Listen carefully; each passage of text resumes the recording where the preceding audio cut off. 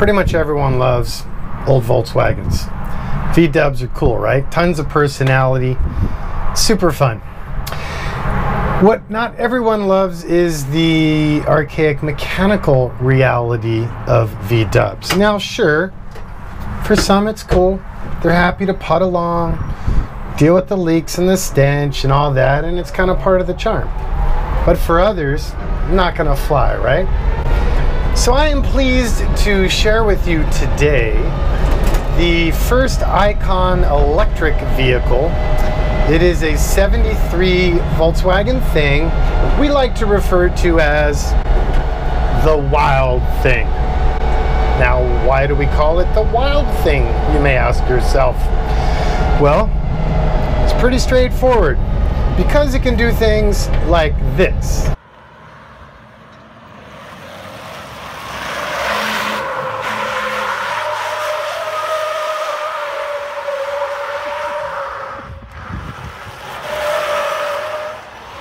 Bet you never seen a thing scoot like that before, huh?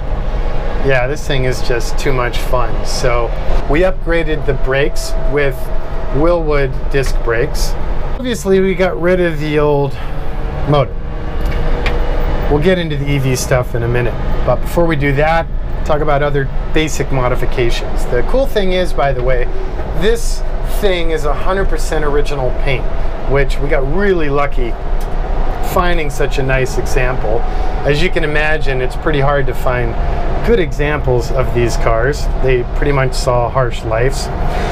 You know, another thing is, like, it's one of those cars that, like, it makes people smile, right? Like, if you have ever been in one, you finally remember that experience. And in my case, I remember that experience, and even though it was a complete crap experience, I still have a certain fondness for the things.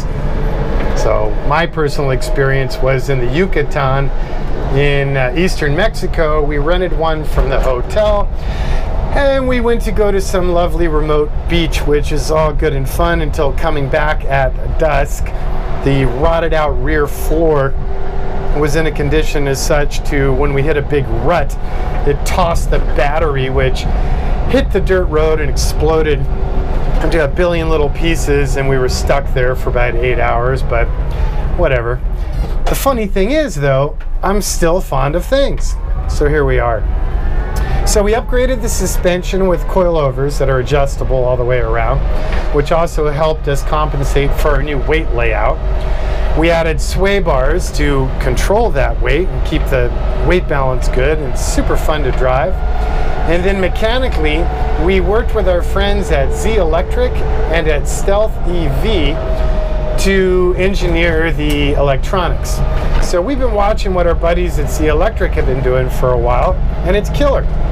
Pretty conservative EV conversion, everyone's happy, really cool aggressive price point. But in our case, our client said, yeah, but what if it had a little more power? What if it had a little bit more range? So we were happy to make that happen. So in the end, we decided to run an AM Racing, AMR motor, which we're actually using in our other EV projects. Really well made, right here in the US. They have a really nice range of motors on their menu, which take you up into pretty stupendous power, which you will see on the next Icon Derelict EV project. Pretty excited to get that one done. This one can be charged by either 110 or 220. Charge time's roughly about 8 hours, and it works with municipal, home, or even the Tesla chargers, which is kind of cool. So you got a lot of freedom there. We're running a 40 kilowatt hour battery pack. We have a really cool dash designed by our buddies at Andromeda. So it's actually a digital screen, and it gets its miles per hour via a speed sensor. And we took the extra time to design the look so that it reminded you of the old analog displays that would have been found in this original car, but obviously to reflect all the things you really need to know in regards to the electric powertrain. So you have remaining charge, you have an efficiency meter. The meter also shows you when you're regenning power, and you also have tachometer and of course speed. but it's got a really cool look to it.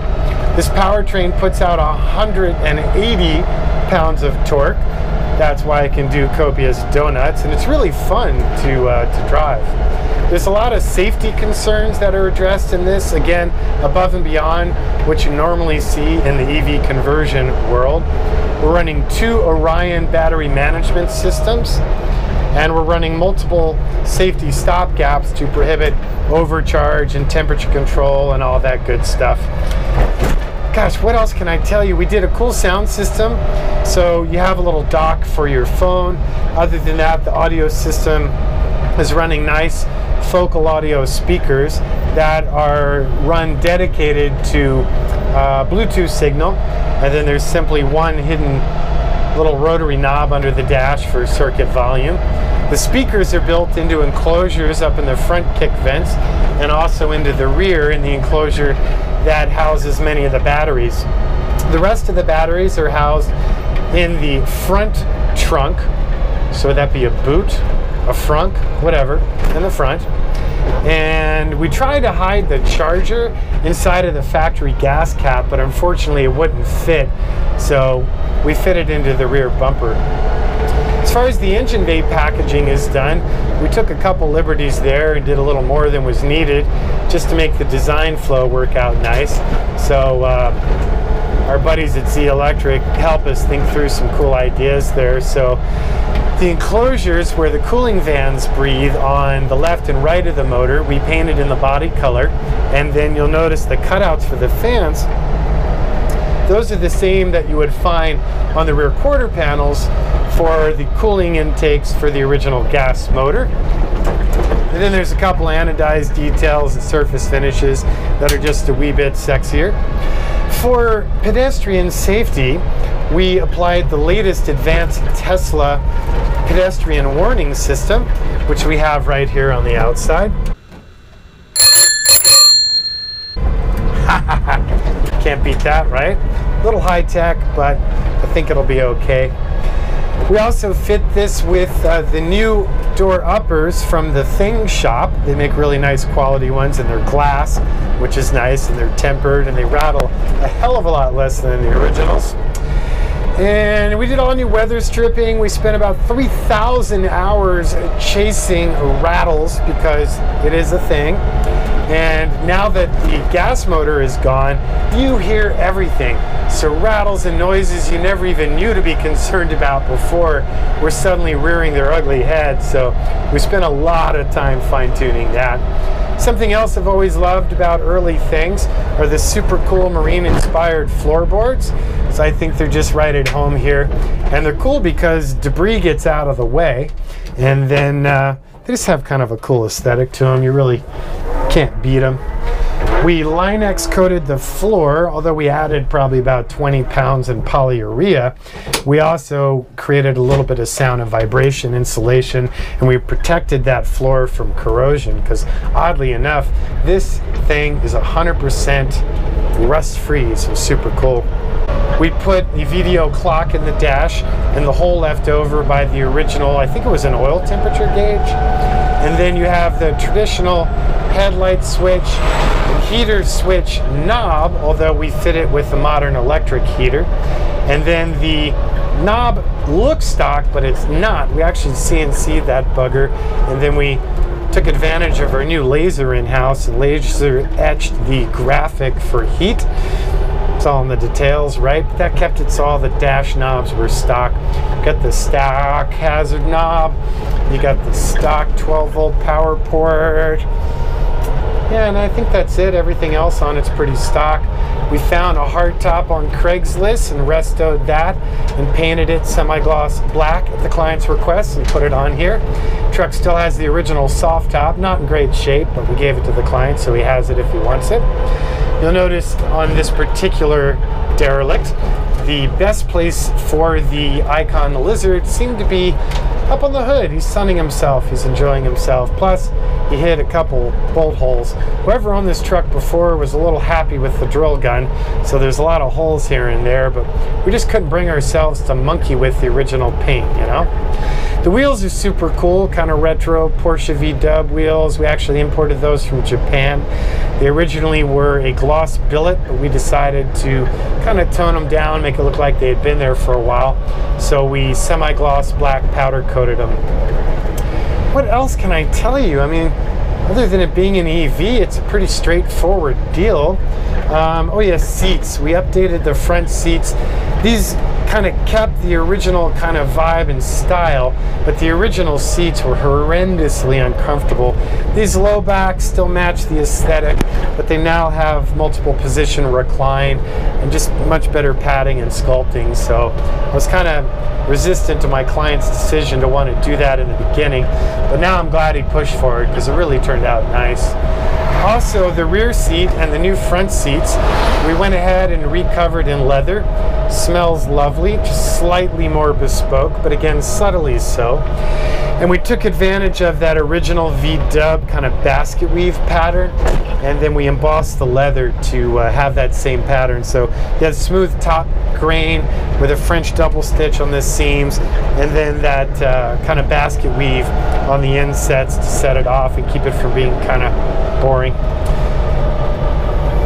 So that's probably enough. I mean, this is such a novel project, you know. I'm really excited about it because I think in the near future, you and we at Icon are going to see a lot more EV projects. I think that it's not only going to appeal to people that previous to us offering EVs didn't engage with our brand, and I also think we're going to see a lot of our existing clients go, huh, that could be cool. So maybe let's do an EV whatever for another property. Obviously, either way, we welcome the business. But I think it's also a good indicator that, you know, we're always thinking. We're trying to constantly evolve. We're constantly trying to keep our eyes open, see what new technologies come out, new fun ways to make our vehicles that much more interesting. I'm pretty much down with any of it short of autonomous. Personally, I could give a rat's butt about autonomous cars. I think that's great for whatever soulless car you want to commute in and not really engage with. But we're all about building vehicles that enhance that man-machine, right? That mechanical, tactile thing, because that's what we're all about. So, thank you so much for taking the time to watch yet another one of my videos. This is one you probably weren't expecting, right? Any questions, call us, old school, 818-280-3333. The website is icon4x4.com. Facebook is simply Jonathan Ward. Instagram is icon4x4. Thank you again. Have a great day.